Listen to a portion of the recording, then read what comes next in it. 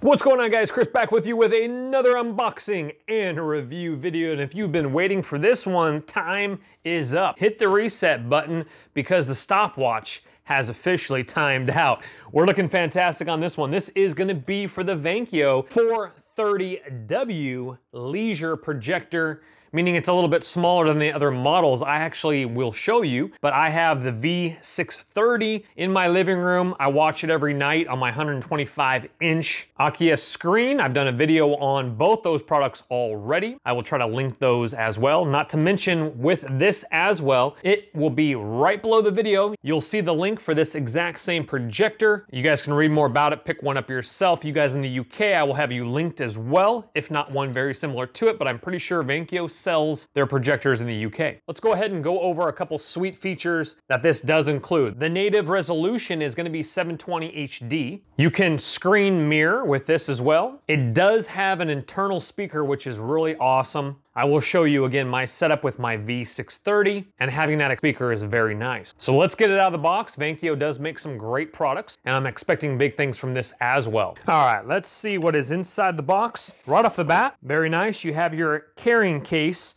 Because this is a portable projector, that's gonna be really nice, taking it over to your buddy's house for game night, UFC night, plug in your Amazon stick, stream the fight, poker night. You guys get what I'm putting down right there. Inside the nice case here, we have our straps here for the projector we're gonna get to in just a second, but let's see what's in this pocket here. We have ourselves some long cleaning tips, microfiber cloth, and then our little literature here. We have our user manual. We have our quick start guide there. Okay, let's get the boring stuff out of the way first. We have our typical US power plug. Of course, if you guys purchase this in another country, you guys will have the appropriate plug there. Next, we're gonna have a little pivot stand here. That's to push the projector up in the front to be able to screw that in, and that leans the projector up a little bit or flattens it all the way down. And then our visual cables with our AUX insert there. We also have an HDMI cable, and we also have a remote control as well, which is gonna need some batteries to it, and that's gonna be 2 AAAs you're gonna need. And let's go ahead and take a look at our projector here as well. A couple Velcro straps there, and up away we go. That's gonna do it for the case, and I didn't even mention they do have screen mirroring with the Vankyo logo right there. And this is actually a really nice case. It matches the material on the V630 projector. And it does have, like I mentioned, your little handle right there as well. Zippers all the way around. All right, let's go ahead and look at the projector here. Very small, very lightweight. Vankyo logo right on front there, front and center. So we do have a lens cover, of course, like we just saw. You do have more plastic material you need to remove right on the edge here. And here is our manual focus with our keystone adjustment right here as well. Our remote sensor right on front, nice shiny white gloss on the front here. Clean white all the way around. Coming to the back, you also have a remote sensor here. Ventilation here with your speaker, ventilation right here, your power input here, and more ventilation here. Let's take a look at this side a little bit more closely. Here is your headphone insert right here for headphones. If you want to game at night, watch something while everyone else is asleep. Your AV plug-in right here. Your memory card slot right here. USB, your HD port here, your VGA here. Nothing on the back, and again, just your power input there. Your power button, menu button, back button, and so on and so forth buttons here. Your OK button, your up, down, side to side buttons right here. And on the bottom, you're gonna have, these might be speakers as well. I'm not exactly sure on that one, to be honest with you. This might be just ventilation, and these might be your speakers here or here. Soft pads on the bottom there, tripod mount there if you want to mount it obviously up on a mount, and then flip the rotation in the menu settings so that it's right side up if you're hanging it from your ceiling like that. Or use the provided thread knob there like I will be if you want it flat on a surface with it elevated up a little bit like that. So in the instruction manual, it shows you how to set up your keystone, your focus, etc. And then of course, your USB SD, your HD, your VGA,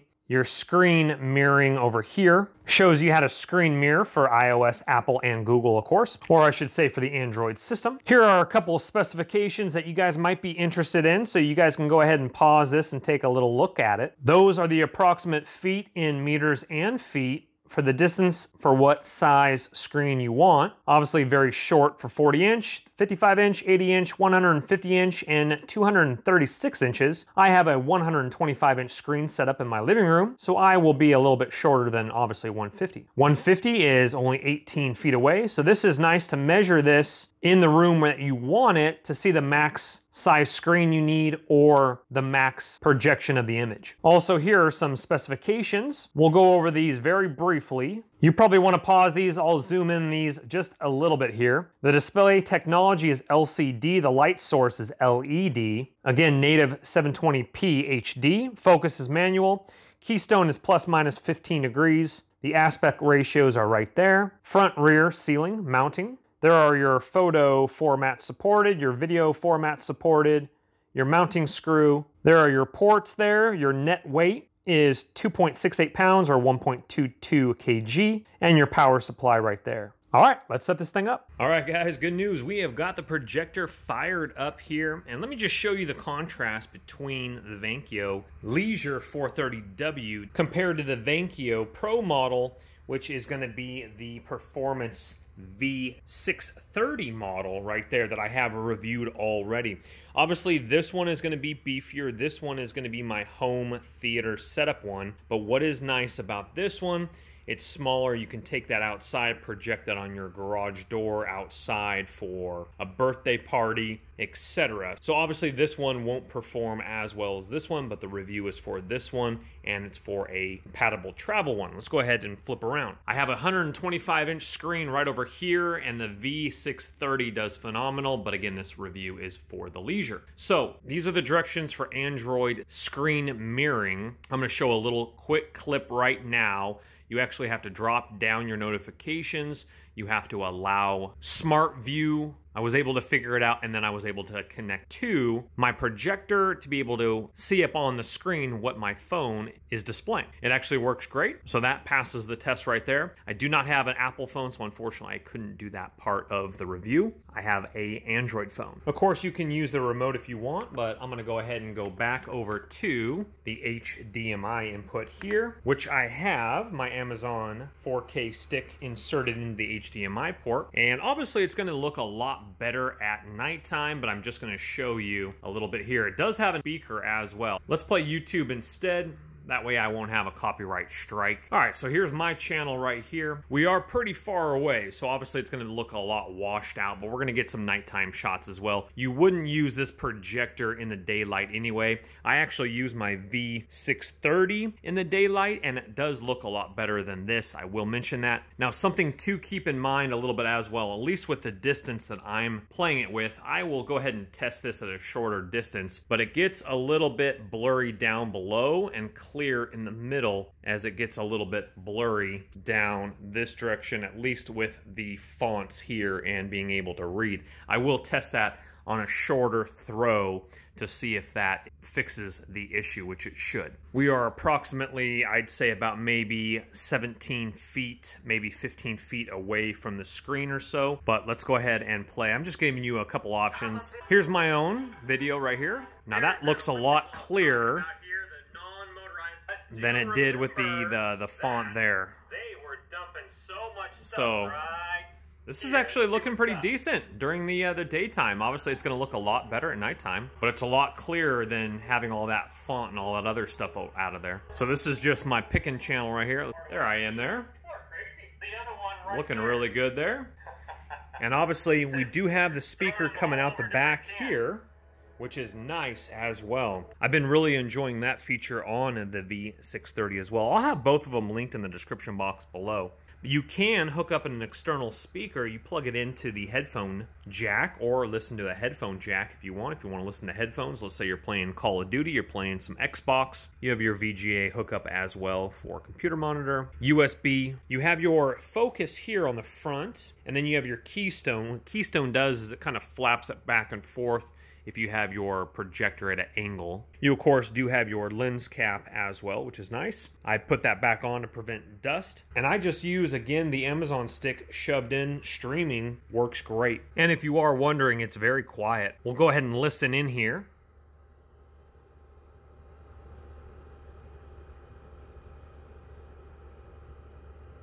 Not much noise at all. I could easily sit here, especially with the speaker coming out the back. Very quiet. I like that. All right, we'll be back with you with the nighttime shots.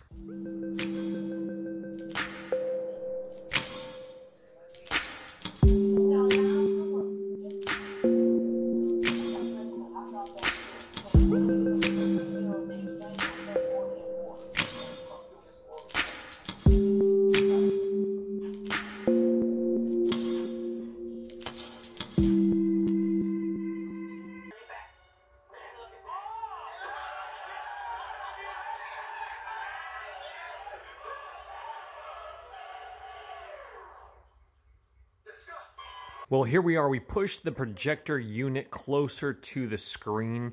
It does in the manual recommend around 80 inches for the projector to shine on the screen here. And with it a little bit closer than where it was, it's a little bit more clear. I can actually make out the words a lot better than they were when they were around 120, 125 inches or so. It's still slightly blurry in the corners with small font, but the picture does look a lot better and the text does look clear, but just in the bottom left and the bottom right, the text is still a little bit blurry, so just keep that in mind. But overall, I'm very impressed with the quality of the projector. I watched it last night. Internal speaker was doing a fantastic job. I was just actually sitting over in this chair here with the projector, of course, on top of the V630, and it was doing a great job. Of course, you can toggle that volume up or down if needs be, but the quality,